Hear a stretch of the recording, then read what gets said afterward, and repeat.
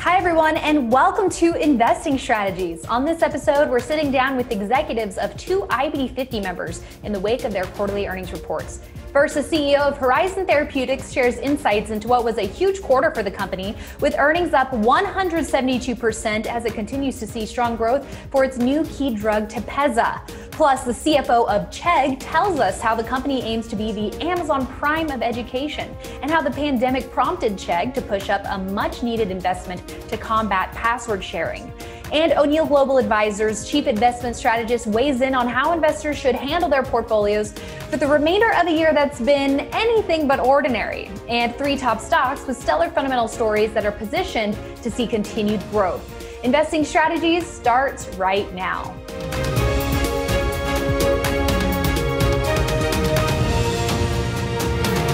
Horizon Therapeutics on Monday reported a solid quarter with big beats on the top and bottom lines and raised its guidance, thanks in large part to its thyroid eye disease drug Tepezza, which just got regulatory approval in January. And joining me now is Horizon Therapeutics CEO Tim Walbert. Thanks for joining me today, Tim. Great to be on board. Thank you. All right, so this quarter, by all indications, was an extremely strong one. You had the strongest growth for the top and bottom lines in quite a while. You raised your guidance. So what do you attribute the success of this quarter to? Well, first of all, our revenue was $636 million, up 90% year over year, and our adjusted EBITDA was $330 million, up substantially 153%. So strong top and bottom line growth driven by Tepezza in its only second quarter on over $1 billion run rate in sales, so $287 million in sales. And our second key medicine, Krystexxa, delivered $108 million in sales, up substantially and back on a double-digit growth rate. All right, so talk to us a little bit more about Tepezza and the success that you've seen with that, this new drug this year. Well, Tepezza was approved in January of this year. It's for a very rare vision-threatening disease, which impacts about 15 to 20,000 patients each year, and it had dramatic efficacy, improving symptoms in these patients by about 80%. And what we saw is a fast uptake, reported $166 million in second quarter sales, and we had increased our guidance then to over $650 million in sales. With our results announced this morning of $287 million, we significantly increased our guidance to over $800 million, making it one of the most successful rare disease medicine launches in history.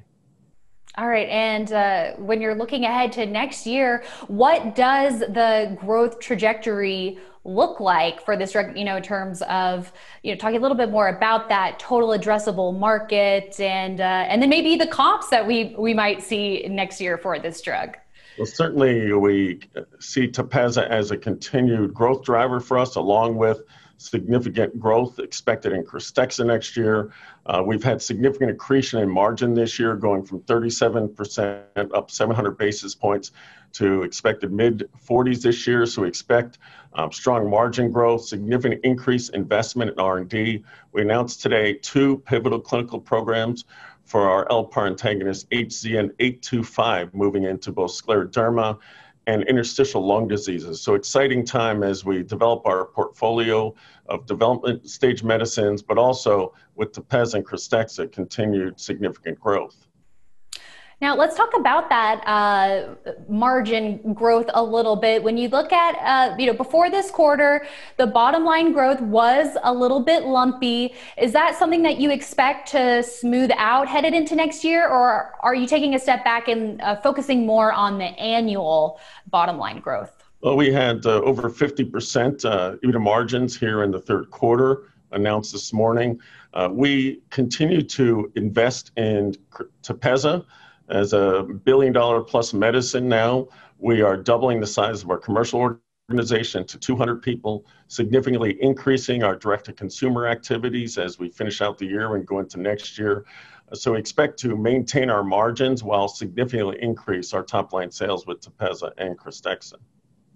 All right, well, in terms of strategic initiatives, in what ways are you planning for future growth into next year beyond those two big drugs? I mean, you mentioned investments in R&D.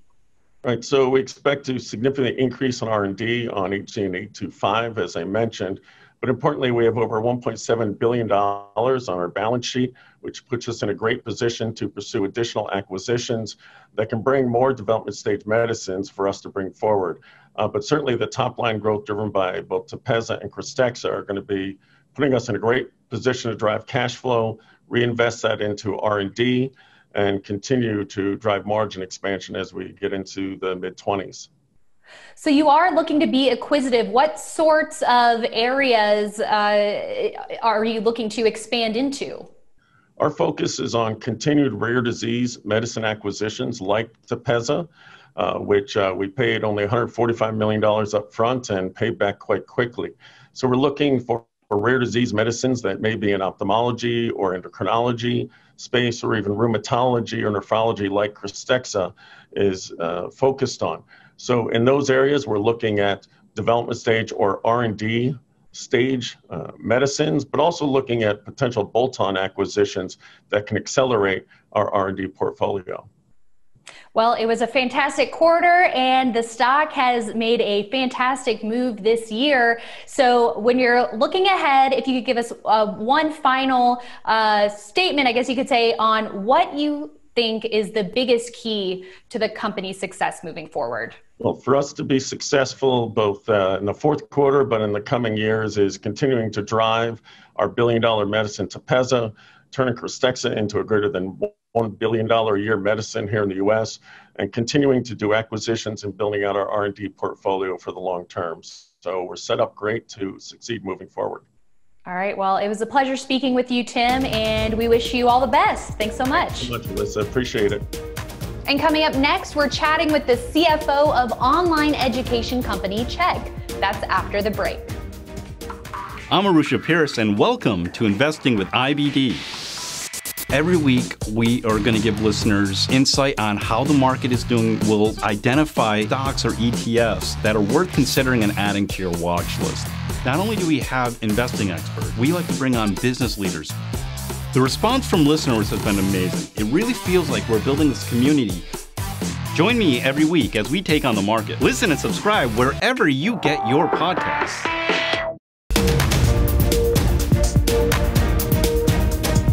Last week, we sat down with the CFO of Chegg, who told us how the company is aiming to be the Amazon Prime of online education. Take a look.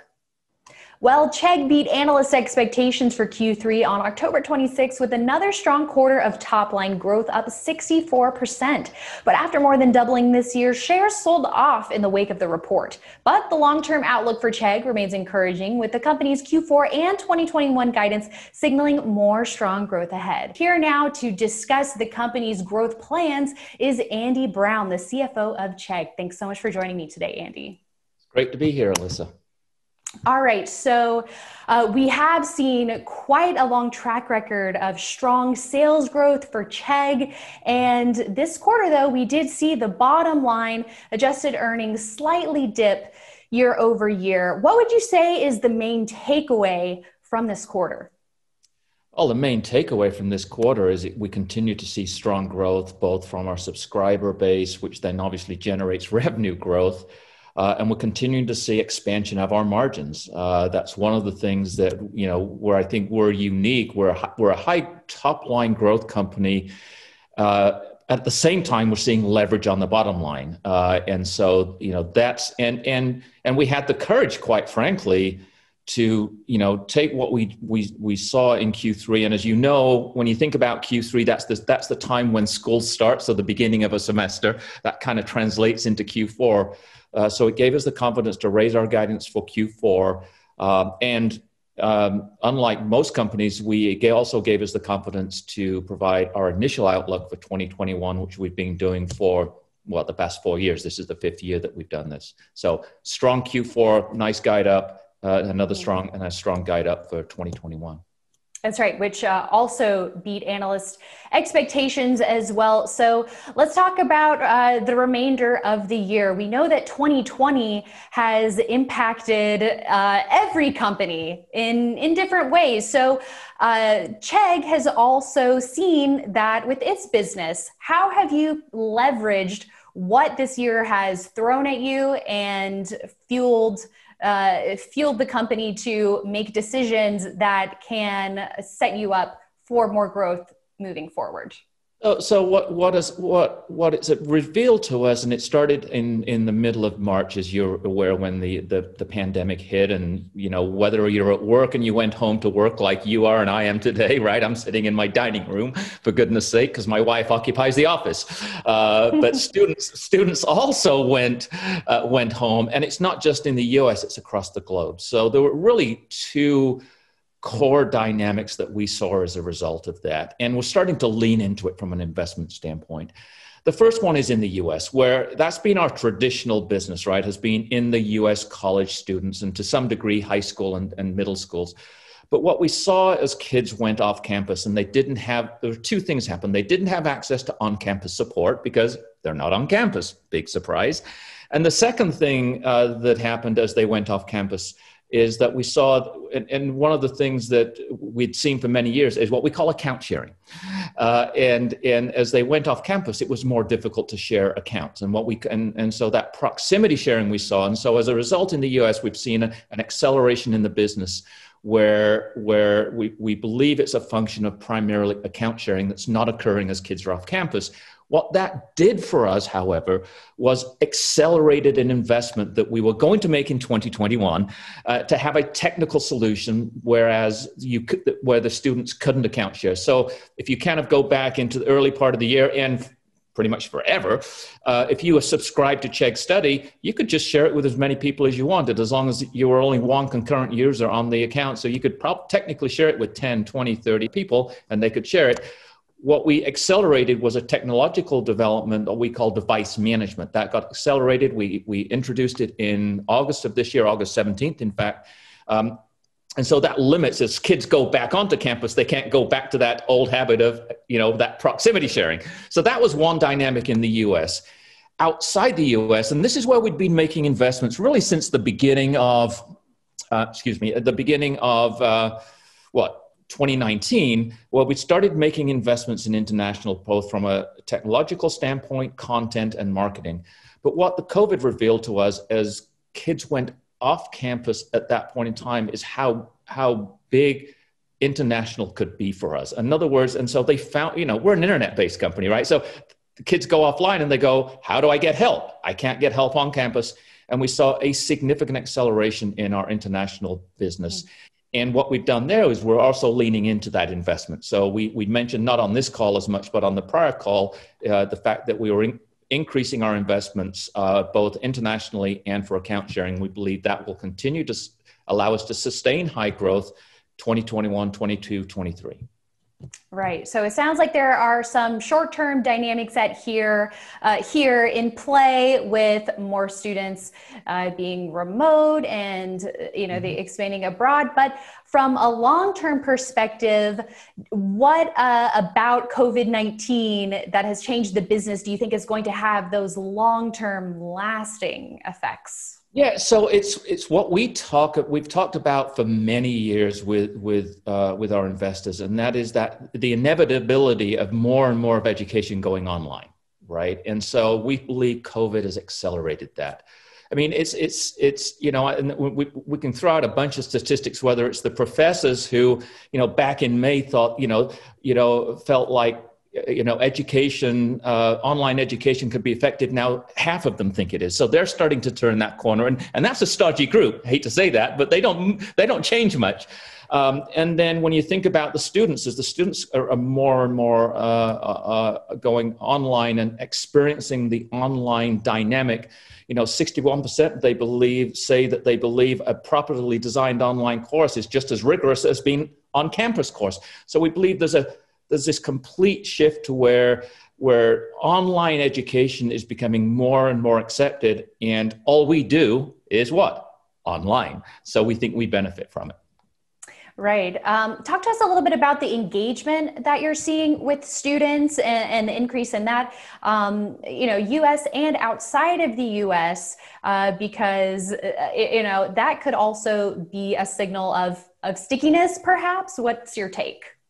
Yeah, so that is one of the things clearly we made. It's not just about the number of subscribers we have, it's the engagement that we have on our platform. And the last 90 days, as it were, we had 252 million content views on our platform, which is, just stunning.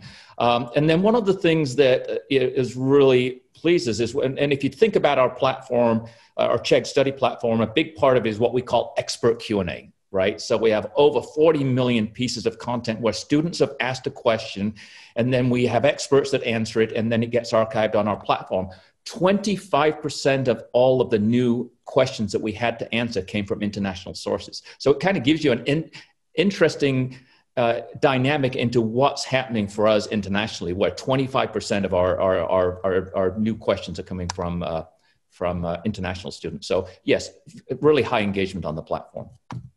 And looking into next year, as we do see more students coming back to the classroom, how is Chegg thinking about incorporating perhaps some of these digital learning aspects either in the physical classroom itself or with more study materials? How are you thinking ahead for when that shift, back to the physical might happen? Yeah, so as we think about as it becomes, we have more kids that are on campus actually learning, in-person learning, was what I'll call it. Because if you think about the dynamic today, there's a lot of kids that have gone back to campus, but in fact are not actually going to classes. They're actually doing it learning from their dorm room. But I do think what you're likely to see is what I'll call the new normal, because I don't think we're going to go back to the old normal. I really don't, whether it's in our work life or whether it's in education. I think you're going to have a new normal, and that's likely to be sometime, I don't think it happens any earlier than the fall semester of next year. It may even go into 2022, but I think you're going to see more of a hybrid model on campus, more likely than not. Students seem to want it. I think that, and for us, it really doesn't matter that much whether or not it's an online education experience or an in-person education experience.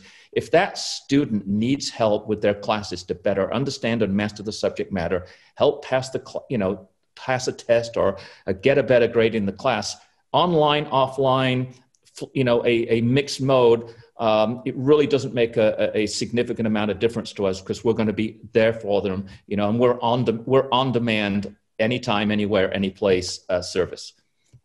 And you've talked about the international growth and the plans there. You've also talked a lot about college students. So would you say those are kind of your two main areas of focus right now? What about other either verticals or markets? Well, there's a couple of things that we haven't talked about, interestingly enough. So what I've been talking about is what we call Chegg Study, or our Chegg Study Pack. And what, we have other parts of our business that actually address a younger demographic. College students to be younger demographic, for example, on our writing tools properties. We've got 30 million students that are actually accessing our writing tools properties, and it's a freemium model. So part of it's ad supported, part of it is then you upgrade to a subscription, and that goes all the way down into middle school.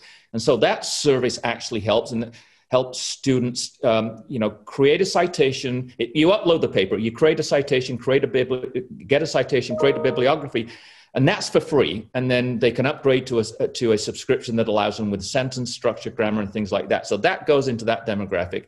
And we've had that service for some period of time. The other part of our business, which is much newer, right? So what I've just talked about is academic learning. And so one of the things we moved into a little bit under a year ago was what we call skills-based learning, because we do believe, and if you look at any employer data, they're looking for skills. It's not necessarily about whether or not you have a degree. Do you have the skill to get that job completed? And so we acquired a relatively small company I guess it was October 1st, so about a year ago, called Thinkful, where we've branched out into skills-based learning for those people that want to either reskill themselves or get a new skill into things like coding and things like that. And that's a business that we recently moved into, and we believe over time that will likely be a big growth area for us as we develop it. Is that the area that you see as the biggest growth opportunity for the company in 2021? Or what segment would you say provides that biggest potential for growth? Yeah, so without a doubt, the biggest potential for growth is going to be on the academic side. The type of growth that we're seeing in our student base, both domestically and international, will be from an overall standpoint the largest. But we do believe if we imagine Chegg 5 years from now, so let's just imagine Chegg 5 years from now, we do believe we'll have a skills-based business at scale. It's not at scale today, but we do believe, and those are the investments we're making, because we're not trying to create a one-quarter company or a one-year company.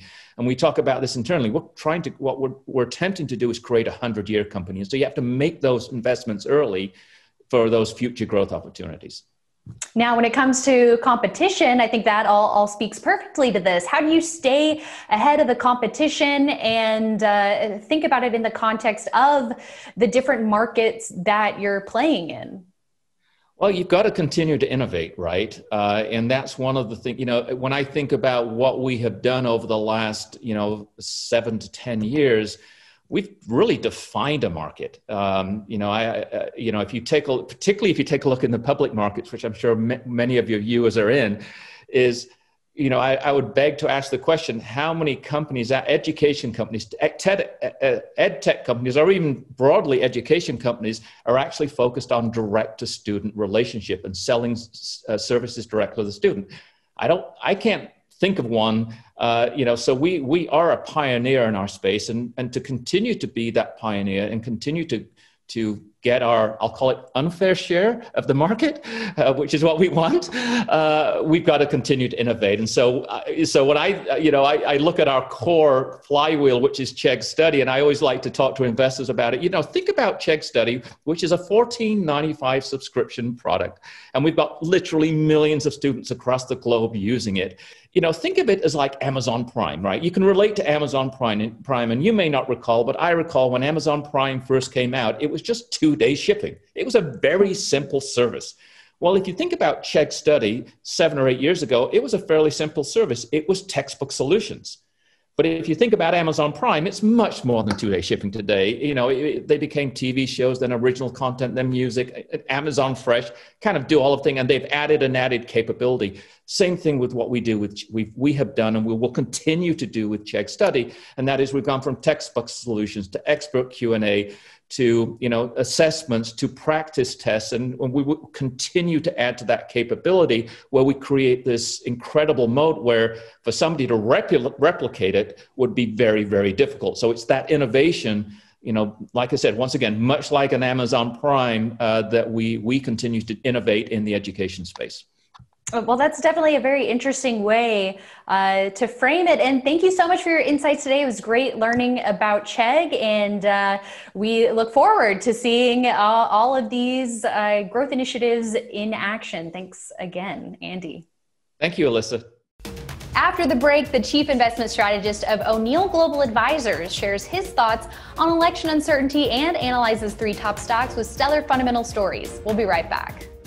IBD Digital gives you access to our premium content. The best of Investors Business Daily. A team with decades of experience serving up actionable investing content, a sophisticated tool set to facilitate your own deep dives, and educational resources that will give you an edge in the stock market. We have over 100 years of stock market data, all focused on one thing: what makes a winning stock. We're taking the guesswork out of investing. Subscribe now to build a better portfolio and make more money in the stock market.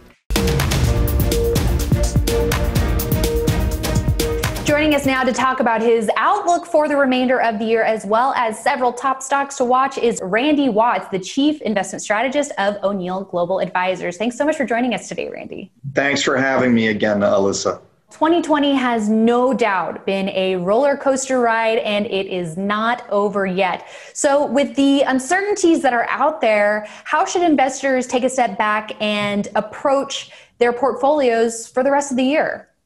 I would say right now the market's been volatile, and it's been volatile because investors are dealing with 3 uncertainties.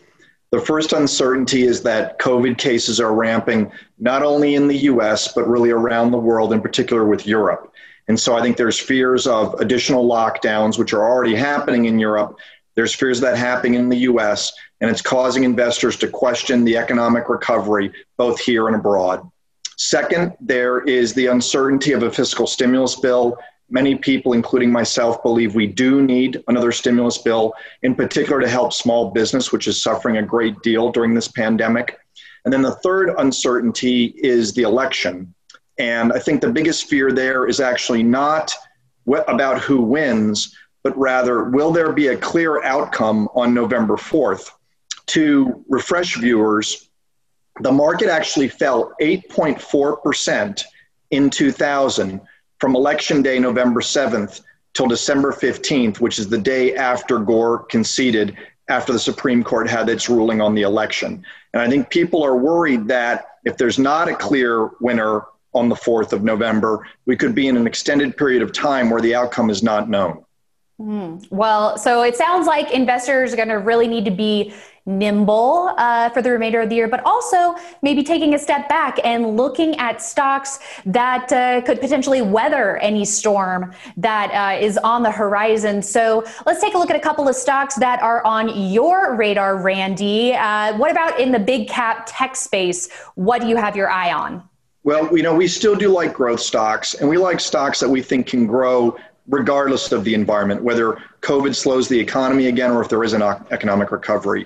And we try to really favor stocks that are leaders in their space. So two stocks that we like, the first one I should mention I own is Microsoft. So Microsoft reported its quarter this past week. It was a very, very good quarter across the board.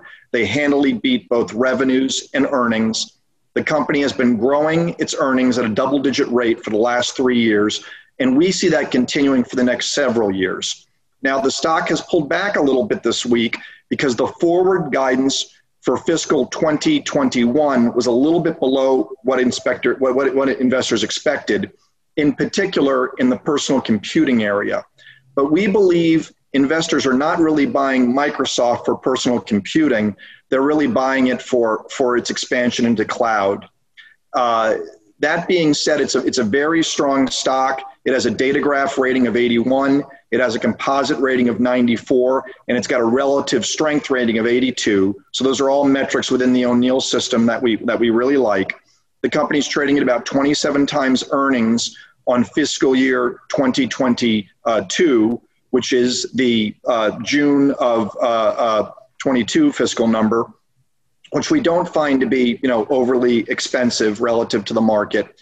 And we think this is a real leader that should really be included in people's portfolios. Yeah, when you take a step back and look at the monthly chart for Microsoft, I mean, the long-term outperformance is very apparent here. And at IBD, it's actually one of our long-term leaders in that portfolio based on that relative strength that you mentioned and very strong fundamentals. So do you think a stock like this, buying on a pullback seems like an appropriate opportunity? We think it's a stock that growth investors really need to have in their portfolios. And there's really two reasons why. First is, as we mentioned a minute ago, it's very strong in cloud. Azure, which is Microsoft's cloud service business, grew 48% in the past quarter. They're a strong number two to Amazon. There's a lot of corporations that don't want to use Amazon services. Microsoft's been gaining share, and we think that's going to continue. The second kind of bigger picture element with Microsoft is that it's in the long term, it's transitioning from a business that was driven by really enterprise licensing and consumer licensing of software to a subscription model business. And that's going to make their revenue stream actually much more steady over time. And then finally, one thing I should mention as well is they have a new Xbox coming out on November 10th. We think this is going to do very well, especially in the current COVID environment where people are spending more time at home. So we think there's a lot of drivers for this stock, and we also think there's a positive long-term transformation occurring. Right. A great fundamental story there. And can you talk about NVIDIA? That's another name on your list, clearly a leader in the chip space. Like Microsoft, NVIDIA is a leader in its space. It's also a company that's undergoing a transformation. It's done two acquisitions recently. First is Mellanox, which is a company that makes semiconductors for high-speed computer networking. And second, it's in the process of buying ARM Holdings from SoftBank And there, ARM is really a leader in chips for smartphones. So I think what's most important about NVIDIA is that it's expanding its addressable market. If you look at just the data center market, a year ago, they were talking about a total addressable market of about 50 billion. By 2024, they think that addressable market will grow to 100 billion. In addition, through the ARM acquisition, they're going to be expanding into smartphones. They're already a leader in gaming, and they're actually a leader in artificial intelligence. And we think both of these acquisitions is going to help ARM there. So while the stock's had a big move, it's growing very, very rapidly. We think it can have basically 20% plus revenue growth each of the next several years. And it's a name that we think investors should consider for exposure in the semiconductor space. One thing I should also mention is, like Microsoft, it's got very strong ratings. It's got a data graph rating of 91. It's got a composite rating of 96, and it's got a relative strength of 96. So very positive in the O'Neill metric system. Yeah, and when you're talking about the business and the diversification that it's seeing, really branching out with this acquisition, what risks are there for investors? Clearly, there's also huge opportunity, and those who have been in the stock this year have seen that firsthand. But what should investors be aware of in terms of the risks with this chip maker? I think the two biggest risks for NVIDIA are, first, that they're still waiting on governmental approval for the ARM acquisition. So it's possible that doesn't get approved, and then they would have to walk away from that deal. That would be a negative. And I think the other negative is they're a company that outsources the manufacturing of their semiconductors. They're particularly reliant on Taiwan Semi. And so I think there's some issues of whether they could be capacity constrained on certain chips going forward, and that could also hurt sales and earnings.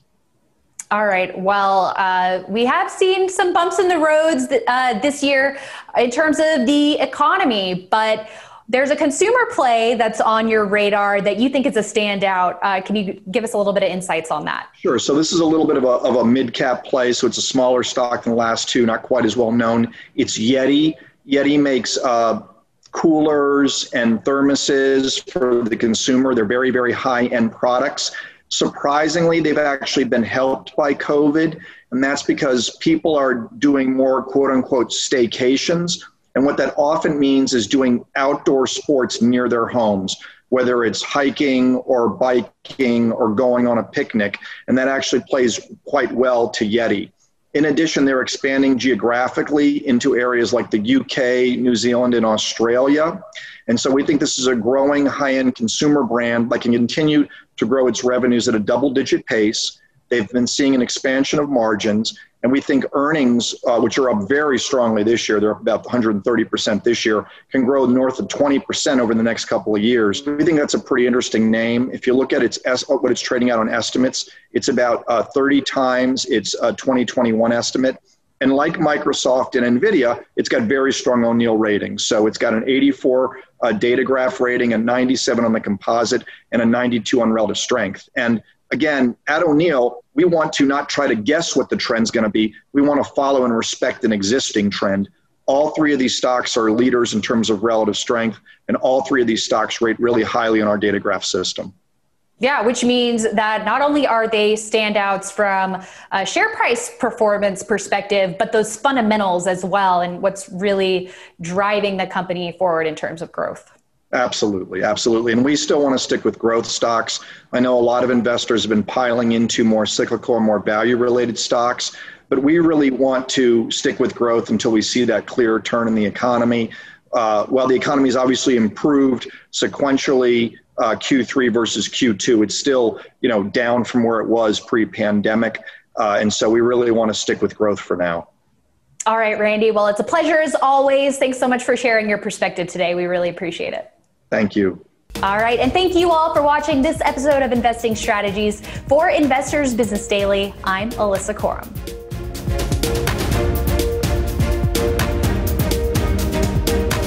Hi there. Thanks so much for watching Investing Strategies on our YouTube channel. If you want more executive interviews and analysis of key trends to watch, make sure you hit the subscribe button so you can stay up to date.